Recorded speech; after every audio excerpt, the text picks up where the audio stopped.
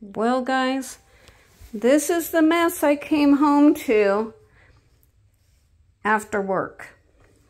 So, I don't know what got into Sesi, but she just tore the crap out of her puppy pads. I guess she's just mad that I went to work and nobody was here. She usually gets puppy setted, you know, by Jason or Corey, and nobody came to let her out, and she got mad, and this is the mess I got. So I don't even know what to think. She's never done this before, but the neighbors said they came over and they sat on their pallet that's out in front of my house.